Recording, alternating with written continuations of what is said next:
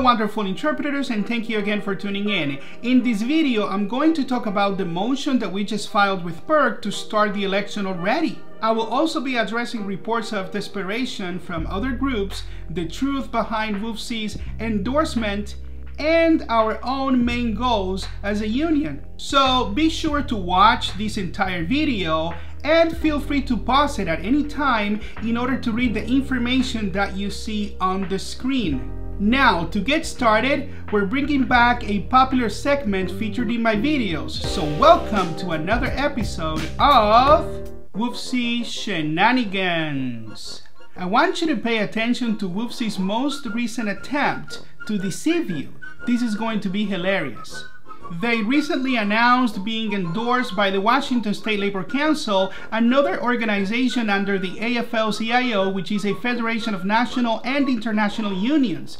You see, WFSE wants you to think that this is a big deal. However, this is just another scam, and I'll show you why.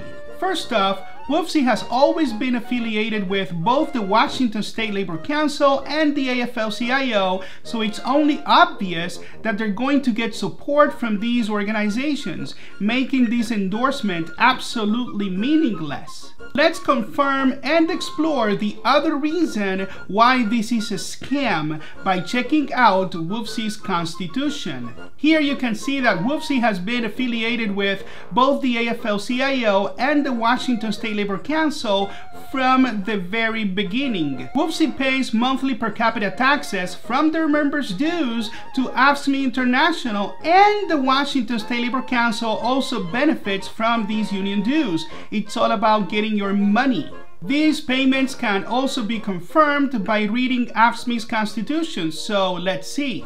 It says right here that part of the union dues from affiliated local unions like Local 1671 Interpreters United go directly to the Washington State Labor Council through AFSCME. And as I have shown you before in my videos, Interpreters United Local 1671 pays 68% of their own members' dues to WFSE Council 28, their own staff, 23% to AFSCME International, who then contributes directly to the Washington State Labor Council, as you have just learned. So of course, this is a phony endorsement, while their local union retains only 8% from their members' dues. But of course, they also have to protect their own privileged few while destroying independent LNI interpreters in the process. As I also have shared before, this is WFSE's union reporting history. Here you can confirm how much money they pay to their own council staff and organizers. You can see many hefty salaries well above $100,000, all going to the so-called professional staff that they have, who are not interpreters but who claim to know what's best for interpreters, getting to be lead negotiators for sure, so go figure. Paying themselves above $8 million a year in average according to this report, which of course also using their members' dues money for direct political contributions and lying about it, as I have exposed since last year in several of my videos. All of this while Leroy Mould, former Local 1671's president for 10 years, started bidding for the LNI contract back in 2019 while still being their president, highlighting a gross conflict of interest. He was obviously trying to create a monopoly for himself and his buddies while accusing independent interpreters from doing exactly what he was trying to do, and alienating the voters that they're supposedly wanting to represent in the process. You cannot make this up.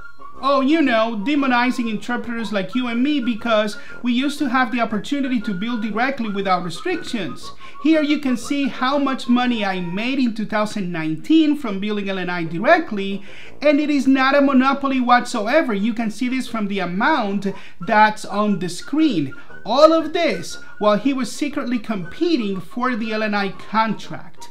This is unbelievable. We have recently received reports about other groups engaging in some other desperate activities of their own, especially now that we're getting very close to have our election. Now, you know me, so please go ahead and get your popcorn. Well, it appears to be that at least a couple of misguided individuals from other groups do not want you to have representation, all while WFSE continues to destroy our industry. And because they couldn't get enough support from interpreters, it looks like now they would want to wait for years without a union so that they can apparently train again with the Teamsters? Huh? The thing is that the Teamsters are also affiliated with the Washington State Labor Council and cannot compete with other affiliated unions like WFSE Local 1671 Interpreters United. This is a fact. But don't take my word for it. This is clearly stated in the AFL-CIO Constitution. You can read it for yourself. Unions affiliated with AFL-CIO have to foster respect with each other and can't compete with, raid, or sabotage each other. You can also verify this information directly from the Washington State Labor Council. Read what it says right here. While the Teamsters Union is not affiliated with the national AFL-CIO, they have retained their affiliation by signing solidarity charters or agreements with the local Washington State Labor Council, which is anyways part of the AFL-CIO, meaning that they cannot compete with, unions or local unions like WFSE Local 1671 Interpreters United. So please, do not be confused by these uninformed individuals. The time to choose our union for LNI interpreters is now in order to get rid of WFSE immediately. And this brings me to the last part of our video tonight. Here you can see that we have recently filed the motion with PERC to proceed with the election just a few days ago. We have also appealed PERC's decision on our unfair labor practice, so we are formally requesting PERC here to proceed with the election while we're waiting, noting that WFSE is not participating in these proceedings anymore. We are respectfully noting here the fact that we have filed for representation over a year ago, so it is time for LNI interpreters to have our election.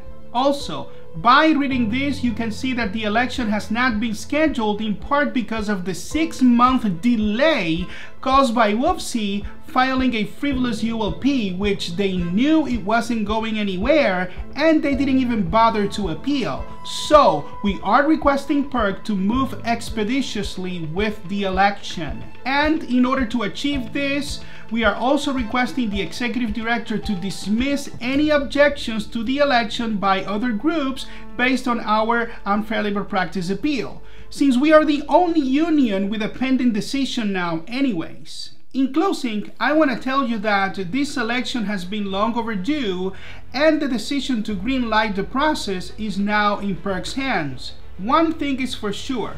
We cannot continue without a union for much longer while WFSE keeps influencing LNI to make changes that we do not want. We will continue to fight to make sure that we have this election very soon. And to achieve our main goals as a union, while we continue to fight for a dual system where you can have all of the options available to receive appointments without restrictions, whether it is from the scheduling system or from billing directly as independent interpreters. Once we win, we will also make sure that LNI implements the right policies in order to prevent monopolies more efficiently from any medical providers or interpreters. We want to ensure that you have access to appointments regardless of whatever system that we end up with. We will also fight to bring our mileage reimbursement back, to obtain real health benefits, and to get 100% payment for no-shows and cancellations. We also want you to be respected and to get paid on time. So once again, thank you for your support and for giving us the lead since months ago when it really counted. This is the only endorsement that really matters, as we now have the support of the vast majority of LNI interpreters.